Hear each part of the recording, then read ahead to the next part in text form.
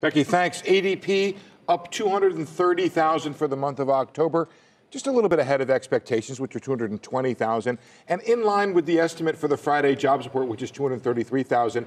And the reason we don't make an adjustment these days is because government employment is not declining. It's about flat to slightly up, call it up 5,000. So if the ADP turns out to be correct, then the BLS number on Friday should be right around this number. September revised up by 12,000 to 25,000. Good sector up 48,000. Services pretty strong, 181,000. Let's take a look at some of the places where there have been job growth.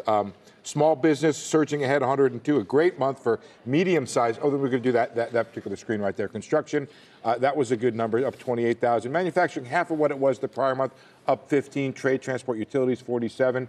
So pretty broad-based business growth. And if you look by business size, what you see is up 122 on medium business. That was a very good month for that particular size business, 50 to 500 workers there. Small business up 102,000.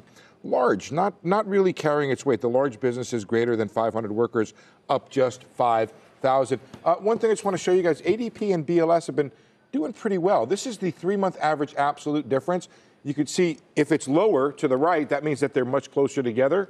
So it's been doing a pretty good job. We're down into like a 25,000 monthly absolute difference. When did Zandy take over? Yeah, really, when did Zandy take over? It was like about a year ago. So you had that little spike there, but it looks like it's improved a bit in terms of the performance I think it's of great.